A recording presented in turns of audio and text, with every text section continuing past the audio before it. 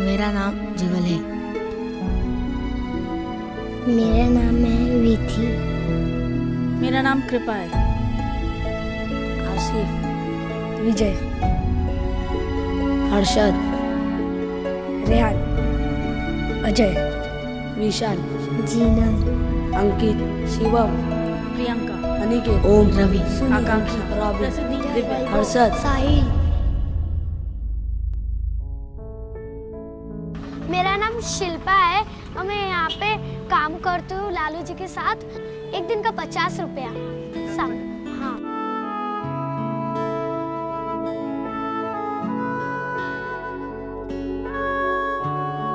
मेरा नाम कुणाल है। मैं यहाँ चाय की दुकान पे काम करता हूँ। मैं सुबह 7 बजे से 11 बजे तक काम करता हूँ। ग्लास धोने का, ये सब लोग को चाय पिलाने का काम करता हूँ। फिर वापस 5 बजे आके 7 बजे तक काम करता हूँ। दिन का मेरे को 100 रुपये देते हैं।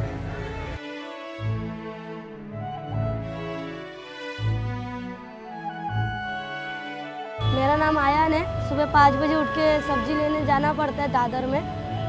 सेठ 9:30 10 बजे तक आता है, जब तक मैं ही धंधा संभालता हूँ। पानी मारने का काम, बेचने का थोड़ा मैं करता हूँ। अभी इधर 1 साल से काम कर रहा हूँ। मेरा नाम नरेश है। मैं यहाँ 1 साल पहले आया था। जब मैं नया आया था तब मुझे साफ सफाई और सब काम मिलता था, पर थोड़े दिन के बाद मैं पंचर बनाना भी सीख गया। अभी कुछ दिन पहले मैं भी इंजन मैकेनिक का काम भी सीख रहा हूँ। इसके पहले मैं भोपाल में था। अच्छा नहीं लग रहा था घर पे।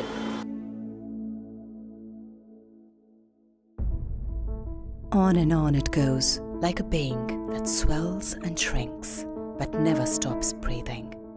On and on goes in a city that never sleeps, where the people don't stop moving. On and on it goes. But for some people, this is where life changes. Where it begins and where it ends.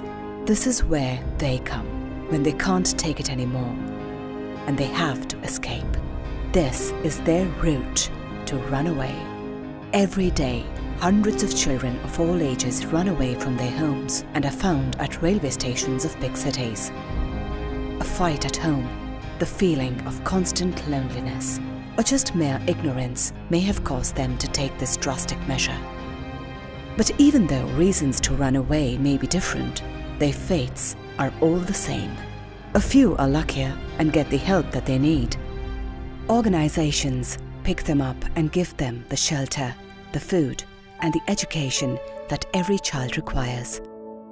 And although this is nothing compared to the environment of their real homes, it is a far cry from fighting to survive on the streets.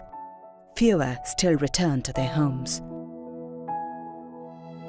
Perhaps if we tried to understand them better, perhaps if we guided them better when they needed it the most. Or perhaps if they just knew that they were loved and wanted. Sadness, anger,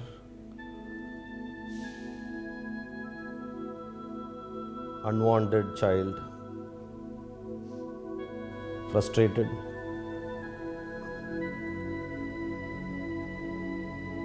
I don't want any kid, to suffer this, lying on the road alone, hungry.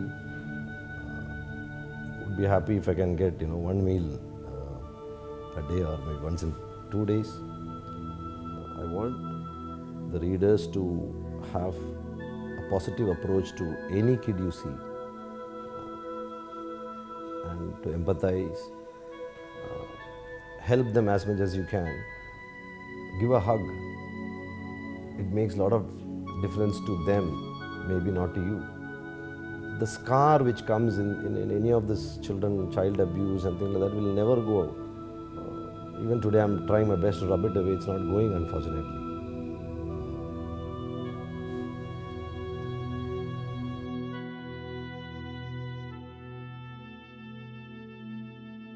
Sometimes just lending an ear, talking, and being supportive